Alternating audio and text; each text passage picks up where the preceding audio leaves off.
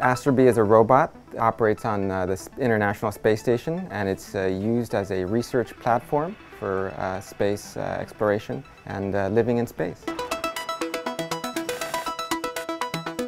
It's a robot that can be used to study how to program satellites to operate, how to program robots to interact with astronauts. So it can monitor different things like radiation, sound. It's a mobile camera platform that can go anywhere inside a space station to visualize what the astronauts are doing or what different parts of space station are doing. And it can also support the astronauts in doing procedures and different types of maintenance tasks on space station. It's very much like the Roomba of space station.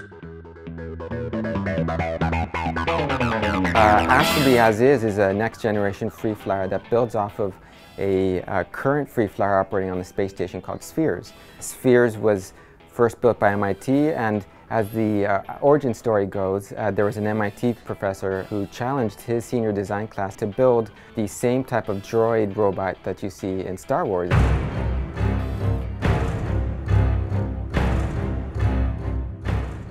Astrobee is being designed to be a lot more automated, a lot more self-sufficient. So it's got a docking station, it can go recharge, go back out, do what it needs to for hours at a time, and then go back, all without astronauts being around. So it can do these things all by itself.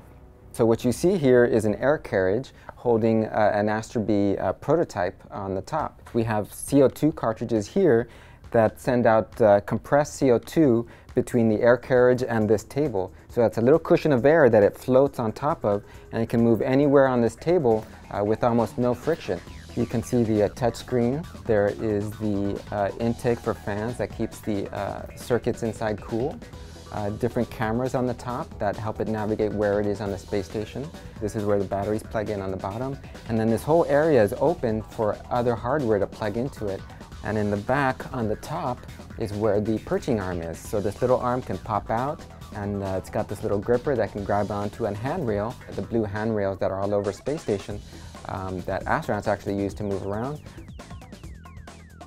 As it turns out, astronauts do spend a lot of time repositioning cameras. They do spend a lot of time taking measurements and samples all around space station. They do spend a lot of time looking for things and trying to find different things on space station. So these are all things that a robot can do all by itself and save astronauts a lot of time. There are concepts of sending spacecraft to the moon or to Mars without astronauts so that it all gets brought together and astronauts get there later. So we need robots there that can maintain and do these things even when astronauts aren't there.